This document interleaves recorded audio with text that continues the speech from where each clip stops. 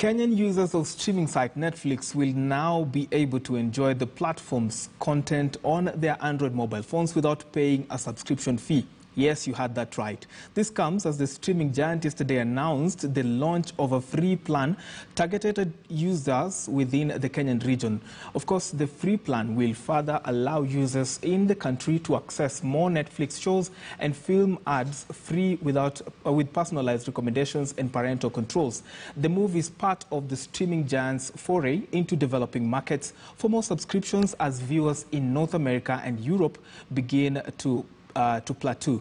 According to the company's results for the 2019-2020 financial year, average paying members in the United States and Canada registered an 8% rise from the number reported in 2018. In Europe, Middle East and Africa, the growth stood at 37% over the same period of time, while revenues in the region grew 40%.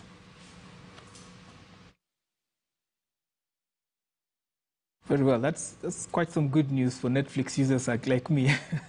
Okay, so the journey towards having a common currency in the East African region is fast gaining momentum, with plans underway by the East African community to set up a monetary institute being in the works. If successful, this will mean Kenya, Uganda, Rwanda, Burundi and South Sudan operating under a single currency, a venture touted as a major milestone towards